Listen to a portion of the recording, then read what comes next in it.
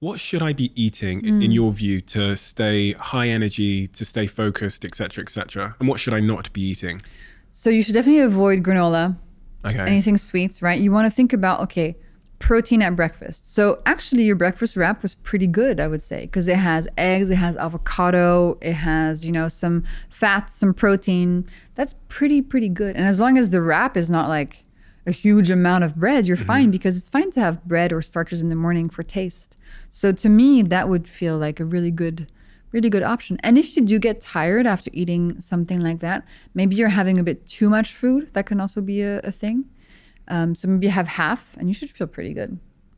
Okay, that's good to know. I always wonder. And then, you know, a lot of people, they're sad to give up their sweet breakfast foods. And here's another hack you can use.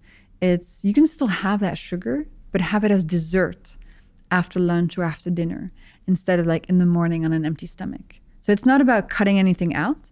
It's about learning to place the foods and organize them in a way that keeps your glucose levels steady, so that you don't kick off the cravings roller coaster where you feel so controlled by all the sugar and the food around you.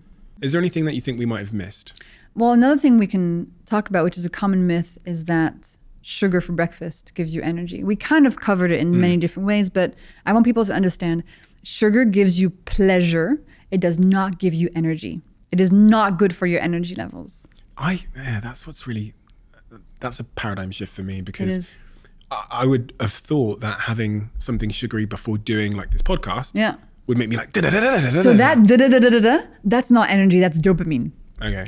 And even though it feels good for a little while, then you crash and then you want more. It's actually not unlocking like deep biological energy and stamina. It's just making you da-da-da-da. And by the way, sometimes you want the da-da-da-da. Yeah. Like if you're writing something and you're just like, I need some da-da-da, just to eat that cookie, you know. Sometimes we need to use it to our advantage, that dopamine hit. But long term, it's not what's gonna be helpful for you. And if you did that thing, every time you recorded a podcast, after a few months, you'd feel really chronically tired and you'd be like, okay, this is not working anymore, because your mitochondria would have suffered so much on the inside.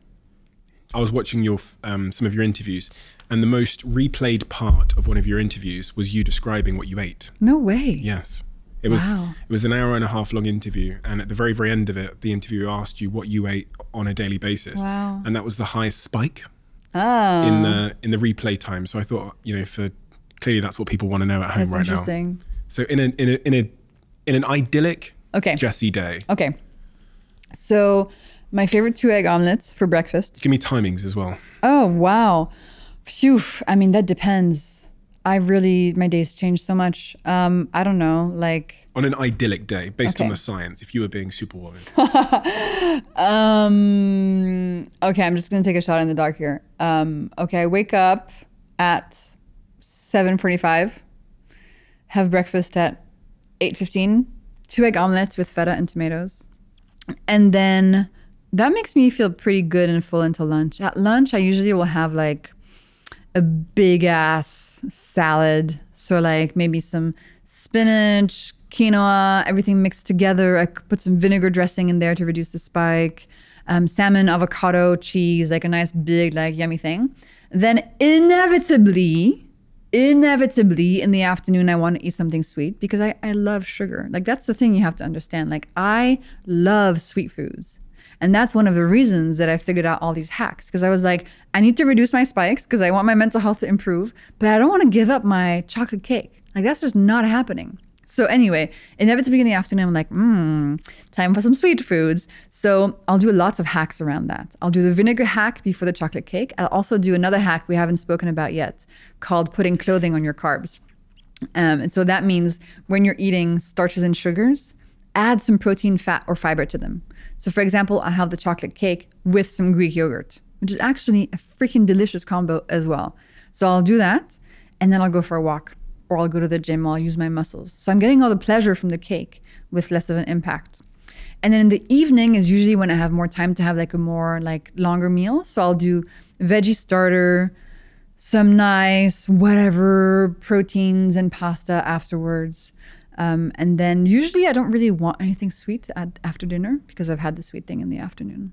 That would be my, common food habits. But then today, for example, I woke up at 5:45 because I had this shoot to go to in the morning before coming here. And so I just grabbed some ham from my fridge and I have it in my bag now. And I just started munching on some ham in the morning because, again, a protein-centric breakfast is really key to making sure you have lots of energy all day. And I wanted to come here and have a lot of energy, you know? So I was like, I need to be really good about my savory breakfast today. So I just had that. You're very, very good at simplifying things, but also making them like both accessible and not intimidating.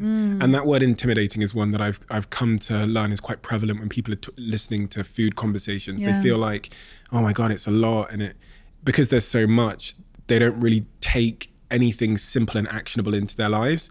So if you were to try and summarize the message you're trying to spread into maybe like a sentence or two that someone can embrace as a philosophy for their dietary choices and their eating habits, what exactly would that be?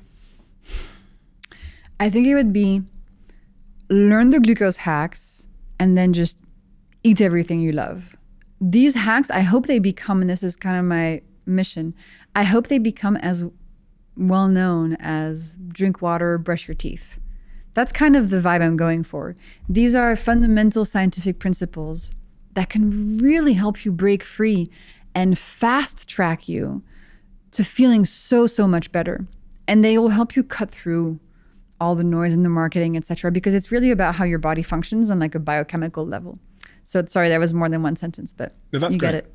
And how are you feeling now? You've obviously been on a health journey of your own, but where do you find yourself today?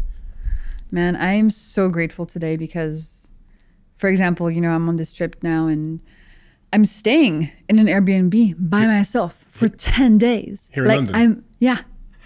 I'm alone. And back in the day, you know, when I was 19 and I broke my back, I couldn't spend 20 minutes alone. I would have a panic attack. I am so happy of that journey, but I really don't wish it on anyone. Like, it was freaking horrible. But now I'm like, oh, like, I did it. I healed. I went through this stuff. I understand my body. And now I just want to make sure that I share this information with as many people as I possibly can. And that's what really excites me. So I'm doing very well. Thank you for asking, Stephen. If you love the Diary of a CEO brand and you watch this channel, please do me a huge favor. Become part of the 15% of the viewers on this channel that have hit the subscribe button. It helps us tremendously. And the bigger the channel gets, the bigger the guests.